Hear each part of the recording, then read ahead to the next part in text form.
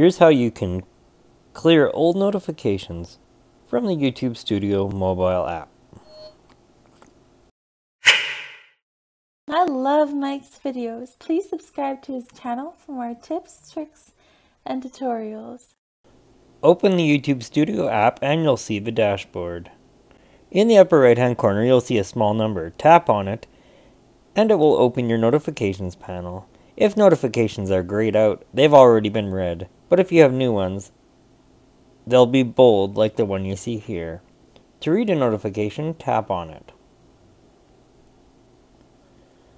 For example, you can see I just hit 1,000 subscribers. When you tap on that notification, it brings you to the Analytics tab.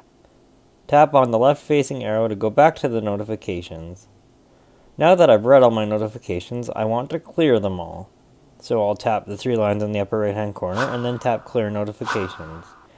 The notifications have been cleared. The next time you receive a notification, it will be easier to find and respond to. Subscribe and click the bell for more great content. Keep watching, and I'll definitely see you in the next video.